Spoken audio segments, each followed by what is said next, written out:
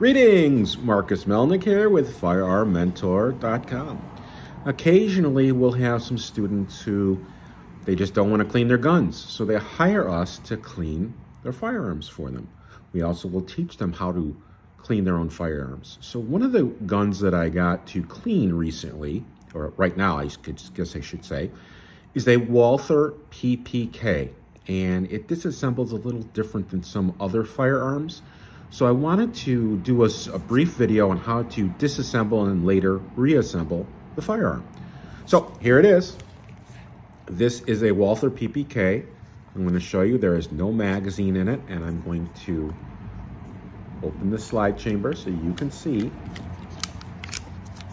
that there is nothing in there. All right. Okay, so surprisingly, this is a .22 long rifle.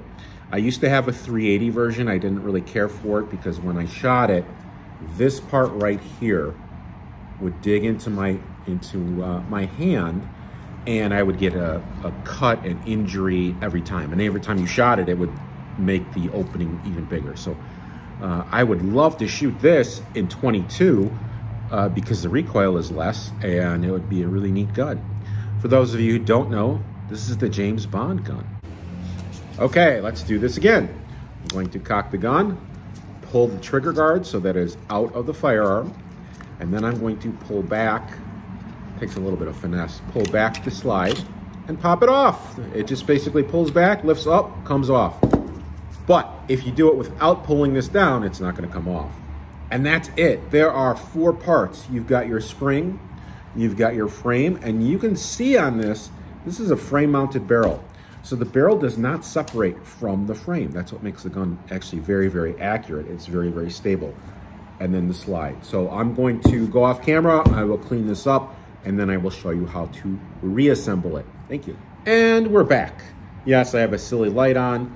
Frame is now clean. We're gonna take the spring, which I'm gonna do it so there's a yellow background. We're gonna slide it over the barrel. We're gonna take the slide then.